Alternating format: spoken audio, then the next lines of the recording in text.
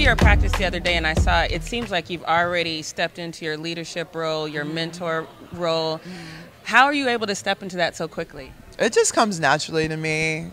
I'm a bit of a nurturing, low-key, like mother vibes to the babies. That's important to me because I didn't really have that when I was a rookie. So, you know, I tend to find myself being everything I never had growing up. So just giving them love and support because it's scary coming into this league as a kid. You always want the ball. How do you always want the ball and also get your teammates involved as well? It's like bees to honey, flies to honey. You know, as soon as I get the ball, it's a double, triple team. No one can guard me one-on-one in this league, so they're gonna have to get the help.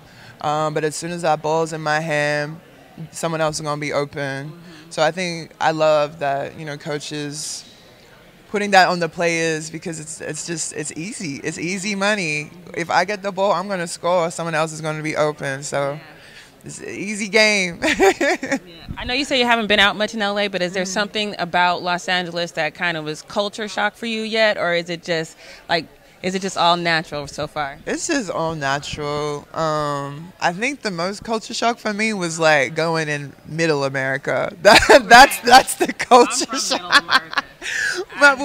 My first season was Oklahoma. And so, like, I'm a Melbourne girl. I'm an Australian girl. So going all the way from, like, Melbourne, Australia to Oklahoma, that was a shock. But there's so many Australians out here. I feel like LA culture is super Australian, like big Bondi vibes out here. So many Australians live in Venice Beach and Santa Monica. It's like, I can't escape Australian culture here. Right. I love it. I love it though. We have so many great Australian cafes out here as well. But it's not that much of a culture shock for me in LA. Yeah. I'm so glad Actually, you know what's a culture shock? Y'all got some big cars. Y'all got some big trucks. For no reason, right? For no reason.